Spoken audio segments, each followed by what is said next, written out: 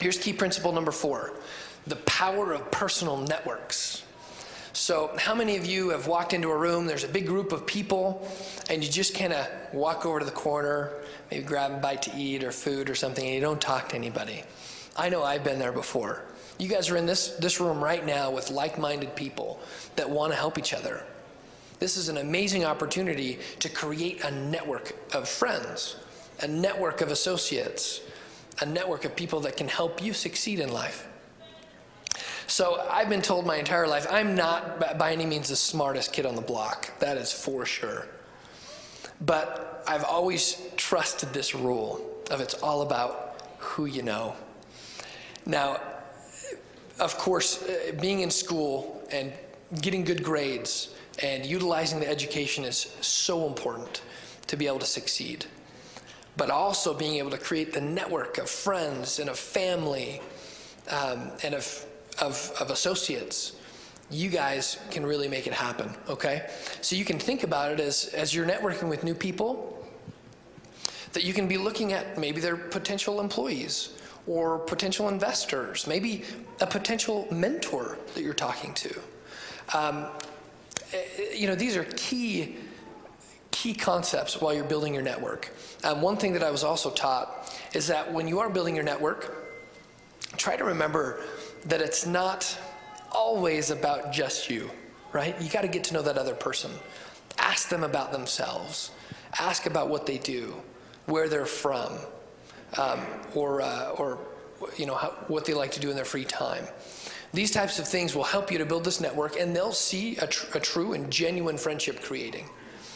So it's good to be able to have the foresight to know that they might be potential investors or potential employers or employees or potential mentors, potential customers.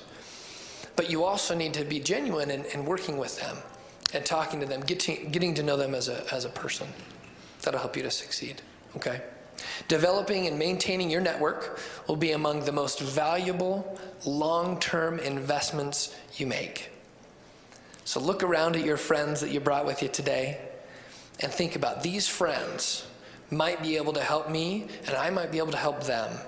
And as you continue in your next grade, whether you're junior or going into senior year, what new people am I going to be able to meet?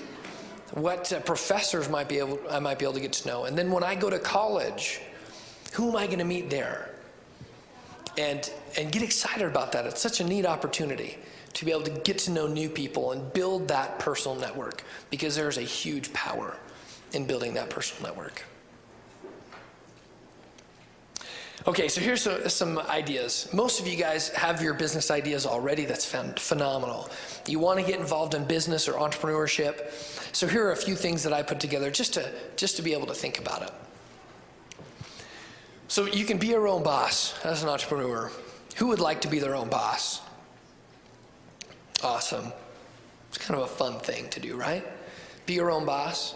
Now, you can do something you love. Of the ideas that you guys have thought of, how many of those ideas are some things that you love to do? By raise of hands. Okay. So the ideas you're thinking, it might be a hobby, or it might be something that you've enjoyed doing in the past. You could do something you love. There's uncapped potential, right? You might have heard the phrase, the more risk, the higher the risk, the higher the reward. You know, in entrepreneurship and starting your own business, that's very true. But there is an uncapped potential. So you can see that positive side of things, okay? Now, some of the other ideas that you have to remember is that if you're your own boss, everything comes down to you. So if a customer's unhappy or an investor's not happy with something, guess who takes the blame? You do, because you take that full responsibility. You're the boss, so you need to understand that everything comes down to you. So take the full accountability. People will respect you very much for that. And if you're wrong, admit it. It's okay. But if you can take that full responsibility, it'll help you to be a better person and to serve your customers better. One thing is sometimes hard, but you guys can do it, is just leave your ego at the door. You know, right now is a perfect time because people want to help you. You're young, you're aggressive, you're energetic, you're innovative. You can bring these qualities to the table, and these mentors, or professors, or investors, they want to help you succeed. They want to see you succeed. And as long as you're able to stay humble, work with them, ask them their advice. I'll be honest, at least 2 or 3 times a week, I'm on the phone with one of my mentors. Now, hopefully I'm not bothering them too much. But I love to talk to my mentors because they've been there and done it. They've built and sold multiple businesses before. And they have way more experience than I do. So I'm able to work with them and learn from them. And that's something that you guys have an opportunity to do as well, okay?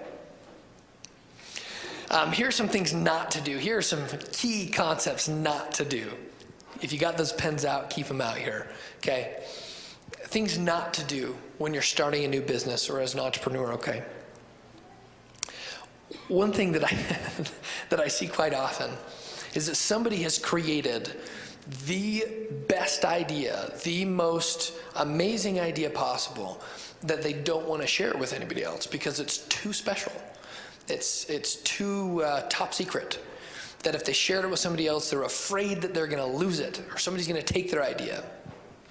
Well, somebody once told me that if somebody stole your business idea, if that was enough to drive your business in the ground, then you don't have a good enough idea or a good enough business. Okay? So one thing to think about is you're coming up with these businesses, share them with others. Because as you talk to other people about these businesses, they're going to be able to help you with maybe some new ideas, help perfect that business. So be open and share your ideas and your thoughts. Most people are not going to sign a document that say, I won't share this with other people. A non-disclosure agreement is what it's called. So just share it. Be open. That way your creativity can flow and other people can help you as well. Okay? So don't hide it. Don't keep it a secret. How many of the ideas that were raised are internet-type businesses? Okay. Building a website or something like that. If you build it, what movie am I talking about? You guys all know it very well, right? So the Field of Dreams, if you build it, they will come. In business, it doesn't happen that way. You've got to make it happen. So if you've got a great idea, whether it's online or whether it's a service you're going to provide to your neighbors or to your friends, if you build it alone, that's not going to help your business succeed. If you build it, they won't come. But you can go out and get them to come, okay? You can be proactive. Use that energy. Use that salesmanship that you're all doing right now in school. And that will help your business succeed. But remember, sell first. If you build, that was the last thing to do, right? Sell, design, and then build. So if you build it, they will come. Wrong mentality.